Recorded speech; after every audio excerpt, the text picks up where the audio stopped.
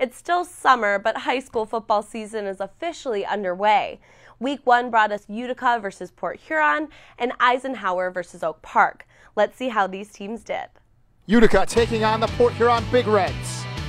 4th down and 1. Darren Pagasic, and he gets 15. Darren Pagasic taking matters into his own hands with a 15-yard touchdown run. Later on in the first, Kevon Higdon, end around. 25 yards into the end zone. They're up 14-0.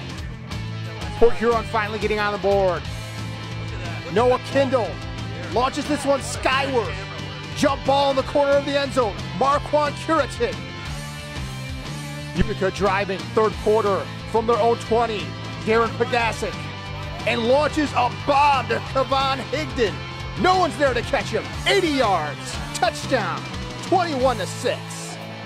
Later on, to put them up 28-6, Leonard Kasem rumbles into the end zone. Some shifty running here by Noah Kindle. All the way down to the 2-yard line, setting up this. Kindle forcing his way into Pager to bring us to our final score. Utica Chieftains 28, Port Huron Big Reds 13. Meanwhile, on Saturday, Eisenhower traveled to Wayne State to take on Oak Park.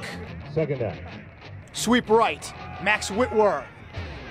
Pitch out to Assad Buhaidar, and he gets to the corner, in for 7 points. To number 1, Assad Buhaidar. Now Whitwer, faking out everyone, skipping into the end zone to make it 14-0. Late in the 2nd quarter, DeJuan Mathis back to pass, ending up in the hands of Gary Gale, and Oak Park is on the board. We go into halftime. Eisenhower 14, Oak Park 7. Eisenhower would get the ball first, but their drive would stall out, tacking on 3, Assad Buhaidar with a 28-yard field goal. Oak Park trying to make a game out of it. Oak Park deep in Eisenhower territory, reaching for the goal line, but it pops loose, and it's Eisenhower's ball. And they would make them pay for that mistake. Max Whitwer bombing this one to Ian Kennelly.